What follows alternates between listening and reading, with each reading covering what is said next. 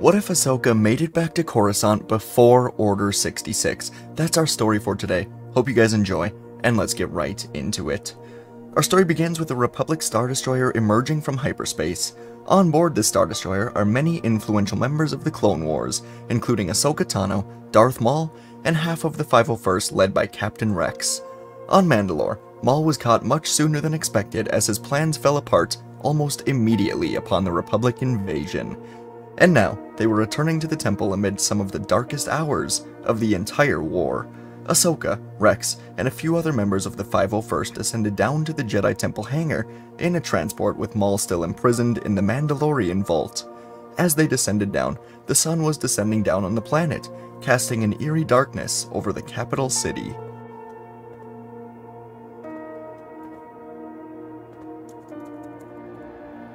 And now inside of the hangar, Ahsoka was met by Jocasta Nu and a group of Jedi Temple guards. They would be taking Maul down into the Temple prison, where he would be taken care of, and Ahsoka was left alone in the hangar with the distant sounds of Jedi mulling around. It was all so familiar, and she did miss the Temple. This was her first time back since she left the Order, and Rex asked her if she would like to return to the Star Destroyer. Ahsoka took a moment to herself, and decided instead to go find Anakin. Right before he was captured, Maul was able to warn Ahsoka about something that was coming, something dark, and it all centered around Anakin.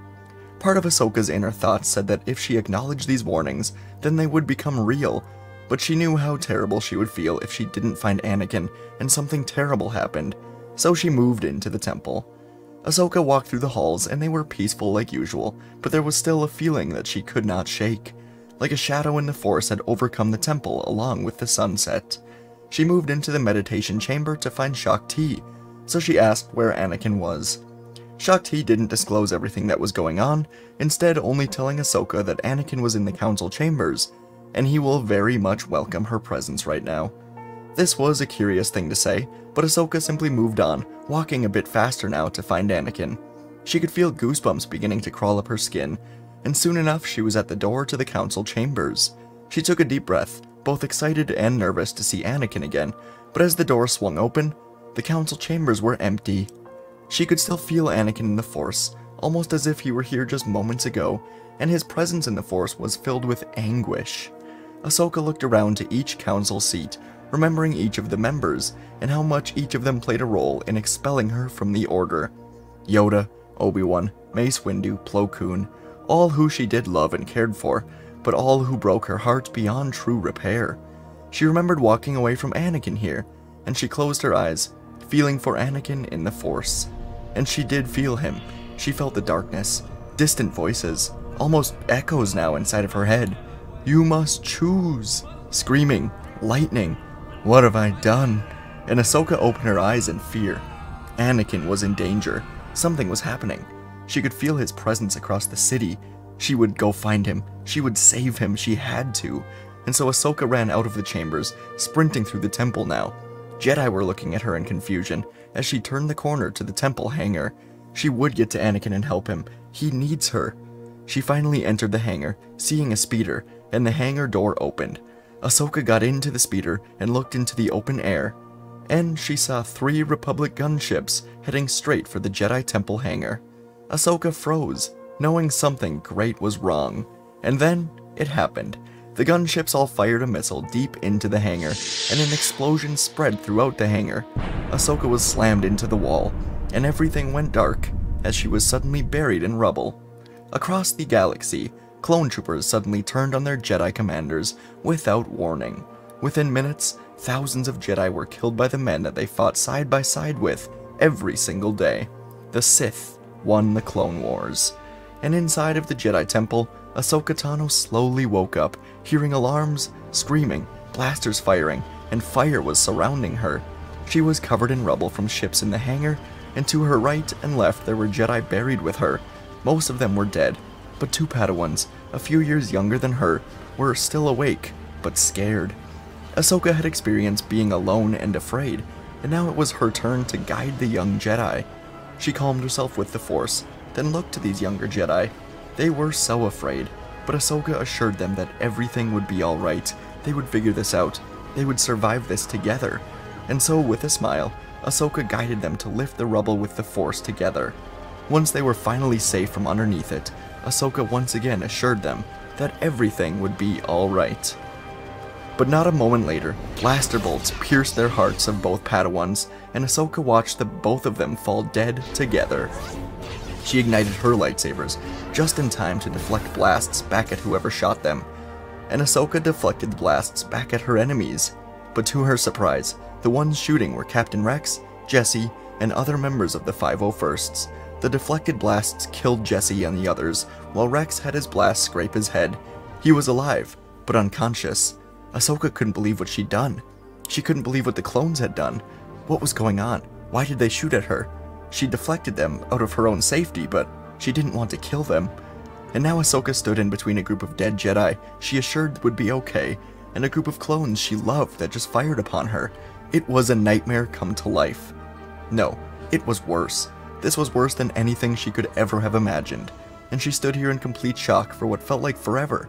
But soon enough, more clones entered. Ahsoka had to act, and so she dodged and deflected the blasts, flipping over them into the main area of the temple. The clones continued firing at her, and she realized that it was either clones die or Jedi die, including the innocent younglings here in the temple. So Ahsoka made a choice, flipping into battle, taking out clones as they moved on the Jedi. She had no idea why the clones were doing this, but they weren't hesitating at all. This was kill or be killed for every Jedi in the temple. On one end of the temple stood Ahsoka Tano, a beacon of light guiding younglings to safety, aiding masters and knights in their desperate fight. Her presence alone gave the Jedi some semblance of hope, even if it was all for nothing. Perhaps the temple was destined to fall, but Ahsoka would do everything in her power to keep it safe. But on the other side of the temple was a man engulfed by darkness, with one thing on his mind: power. The power to save the one he loves, and his master, the Sith, Darth Sidious, gave him the secret to unlocking this power. He must become power itself, and power can be gained through the dark side. So now Anakin Skywalker moved with an unreal ferocity through the temple, cutting down Jedi after Jedi. Some he recognized, some he did not. All he knew was that each of these Jedi stood in the way of peace, not just peace for the galaxy, but peace for his own mind. Nothing would stop him from saving Padme. Nothing. No one. He moved through the meditation room, cutting down Shaak Ti. He moved through the temple holding cells, cutting down Jocasta Nu and Darth Maul. He cut down masters, knights, Padawans, and then he moved into the council chambers, cutting down younglings. And as he killed the last one, he tilted his head slightly. He felt someone familiar. Ahsoka. Ahsoka ran through the temple, helping Master Kelleran Beck escape with a youngling, the same species as Yoda. She watched him go, wishing the best, and she then had to grab at her head. She felt something in the Force, something familiar, yet terribly different. Anakin. And on the center bridge of the Jedi Temple, light and dark converged as Anakin and Ahsoka walked towards each other in the middle. Ahsoka could feel that Anakin had changed, become something far worse than she could have thought. His eyes carried a strong determination, and Ahsoka called out to Anakin, asking desperately what has happened. Without stopping, Anakin said that she wouldn't understand, and he swung down at her. Ahsoka flipped backwards, and she truly could not believe it. Anakin just tried to kill her. Blaster fire, death, destruction surrounded them. The temple was being destroyed. Ahsoka tried once more to call to Anakin, to bring him back from whatever this was, but it was no use. Anakin spun and struck, and now Ahsoka locked lightsabers with her former master, as he said, "Anakin Skywalker was weak. I destroyed him, just like I will destroy you. There is no other way." And Ahsoka felt a sadness overcome her as she said, "Then I will avenge his death." And the duel began. Anakin lunged forward, his lightsaber slashing through the air with deadly precision, and Ahsoka swiftly moved her own lightsabers, meeting his attack with a perfect defense. The clashing of lightsabers echoed through the bridge, a haunting reminder of the bond they once shared, as master and apprentice. Ahsoka fought with agility and grace, her dual lightsabers twirling as she tried to push back her former master. She didn't want to fight him, but he'd become a danger to the entire galaxy. The Anakin she knew would want her to take this version of Anakin down. And Anakin, fueled by the dark side, attacked relentlessly, each strike carrying the weight of his newfound allegiance to the Sith. The bridge became a battleground, the Jedi symbols on the walls witnessing the tragic conflict, unfolding within the temple, and despite her skill, Ahsoka would soon find herself on the defensive. Anakin's strength was overwhelming. He was still much more powerful than her, and the conflict within him only fueled his power. Sparks flew as their lightsabers clashed, casting an eerie glow on their faces, each revealing conflict emotions of sorrow, regret, and determination. The battle raged on, the two former allies locked in a struggle that mirrored the larger betrayal occurring across the galaxy. Ahsoka desperately tried to reach the Anakin she once knew, pleading with him to resist the darkness. Anakin, however, remained unyielding, his eyes devoid of the warmth that once defined him. The bridge echoed with the clash of lightsabers, and the Force itself seemed to weep at the tragic scene unfolding. But in the end, the power of the dark side proved too strong, and Anakin's relentless assault overwhelmed Ahsoka. With a strike, he disarmed both lightsabers, leaving her defenseless. And now, as Ahsoka lay on the cold floor of the Jedi Temple, she looked up at the face of the fallen hero she'd once called Master. Anakin Skywalker, now Darth Vader, stood over her, his expression masked by the cold detachment of the Sith. Inside Anakin's head, the darkness clawed at him, telling him that the only way to save Padme was with power, and to get the power, he must give himself to the darkness. And so, Anakin did it. He pushed his saber into the floor, through Ahsoka's chest. And with a gasp, Ahsoka felt her life begin to fade.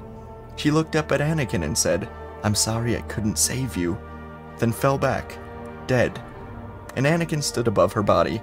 The dark side voice in his head began to laugh with pure evil, and it faded away, and Anakin was left completely alone, with only his own Padawan beneath him, the Padawan he swore to train and protect, Ahsoka.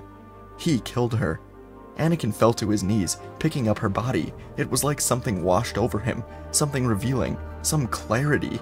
He tried to force heal her, tried to bring her back, tried to apologize, but it was no use.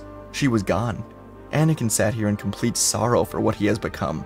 Striking down Ahsoka was supposed to help his descent into darkness, not stall it. Anakin tried to call upon the darkness again, but he couldn't. He was a shell of himself, completely broken. He knew he could strike down Obi-Wan, Yoda, Windu, anyone, and this wouldn't happen. But striking down Ahsoka, his Padawan, it ruined him. And he sat here, holding Ahsoka's body for so long, and soon the temple was filled with the echo of clone troopers and fires. But Anakin heard nothing. He was in his own head, cursing himself for what he became. He knew the truth in this moment. He was sent here for one reason by Palpatine, so Padme would never love him back. Anakin realized the truth, realizing he was manipulated from the start. Padme would never accept what he has done. Any future with her was over, because of Palpatine. This is what he wanted. And soon enough, as Anakin sat here holding Ahsoka, the raspy voice of Palpatine sounded from behind him. The Sith Lord told Anakin that he did well, saying that he could feel Anakin's anger, that it gives him strength, focus, and determination. And Anakin had enough. He would avenge Ahsoka. He would avenge himself. He ignited his lightsaber, pushing it towards Palpatine, but the Sith Lord expected this. He felt Anakin's betrayal from so far away, so he blasted lightning at Anakin, laughing, calling him weak. Clone troopers began firing at Anakin to defend their leader Palpatine, and Anakin was hit in the shoulder and the thigh, but he stayed standing. He locked eyes with Palpatine, telling him the Sith have no place in the galaxy, and he pushed the lightning back with all of his strength. This final push created a huge explosion, killing Palpatine, killing all the nearby clones, and killing Anakin. Now they all lay dead in the temple, along with the Jedi Order. Hours later, Obi-Wan Kenobi and Grandmaster Yoda were walking through the temple. Bail Organa brought them here, and now in an emergency Senate meeting being led by Mas Amedda to announce the death of Chancellor Palpatine. It was being reported that he was killed by the Jedi, and so the clone troopers around the galaxy executed their Jedi commanders for treason. The Republic would stand with a new Chancellor, as the war was coming to an end, but the Jedi would no longer be welcome in the Republic. In the temple, Obi-Wan and Yoda came upon the bridge, where a single clone trooper stood alone. Kenobi called out to him, and it was Captain Rex. When Ahsoka deflected the blast across his head, it fried Rex's chip, and his mind was freed. And now he looked down at Anakin and Ahsoka. Kenobi and Yoda asked what happened, and Rex was silent for a long time, before telling them what he decided the truth should be. Anakin and Ahsoka died together, taking down the Sith Lord. The three of them would mourn their fallen friends. And in time, the Republic would rebuild and unify without the Jedi Order. Padme would give birth to twins Luke and Leia, surviving, thinking that Anakin died to protect the Republic, to protect the Jedi, thinking that he died killing Palpatine, and from a certain point of view, she was right. On Naboo, she would raise these children with the help of an old friend, Uncle Ben Kenobi, along with her own family. They would not be Jedi, but perhaps instead follow the footsteps of their mother in politics. Yoda would go into exile. For as long as he was alive, the Jedi would be alive, and he accepted that when he dies, perhaps the Order dies as well. In time, new religions of the Force would rise, as both the Jedi and the Sith would fade away. And folks, that is our story for today. I know it's another shorter one. I'm gonna, be honest. I'm currently in the process of moving, so, I love putting stories out, and I don't want to stop them for like a week, so just a few minutes shorter than usual, but I still absolutely love this one. I wanted to do one that was just sad all the way through, basically. I know Fantasy Folklore and Penty Patrol actually teamed up for something like this a while back, and Anakin turned back to the light side in that story, and, it was a happy ending. I wanted this one to be sad. I wanted Anakin to fight and kill Ahsoka, and then when he strikes down Ahsoka, a sort of clarity wash over him as he realizes that everything he's doing is wrong. I think Ahsoka could have that type of impact on him, and yeah, I wanted to do it not in a way that Ahsoka brings him back while alive, but rather dies, and it's just the worst ending for everybody, pretty much. Everyone except for, I don't know, the Republic as a whole, but the Jedi die, the Sith die, the clones lose, everyone loses, basically. Palpatine especially, though, Anakin's final moment was still a sacrifice for what was good. Anyways, let me know what you thought. I know you guys usually like happier endings, but I do a lot of those, so wanted to change it up a bit today. Alright, thanks for listening. Appreciate you. New video probably on the 1st, but I am moving on the 1st, so we'll see. Thanks a ton. Thanks for watching, and I'll see you in the next video.